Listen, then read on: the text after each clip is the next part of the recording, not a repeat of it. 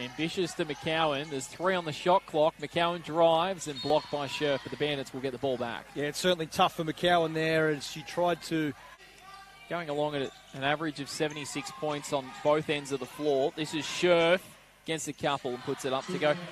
76 points at both ends of the floor, so they haven't put up ridiculous numbers. Banked that one with the right hand. That was a tough shot and got the roll, Murph. That was super impressive from the captain.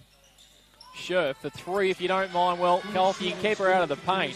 Loving the mindset, the offensive mindset from Theodore. She ticks along to 12 points as Scherf fires away again. Wow, and hits again. Wow. Wowee. What a start to this game. It's hot for Martin's Travel Group in the first.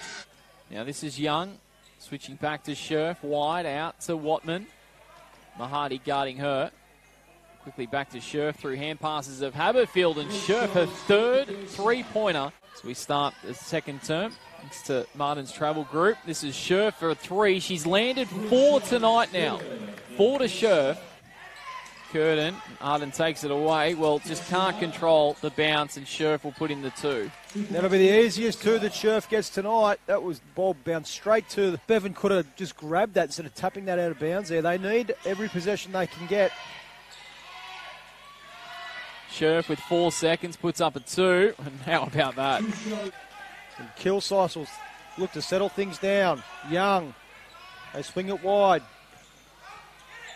Watman, Scherf, another 2 for that. He sums it up. Scherf triple teamed. It'll be Hay. Why not? Another 3-pointer. It's been raining 3s all night for Kilsyth.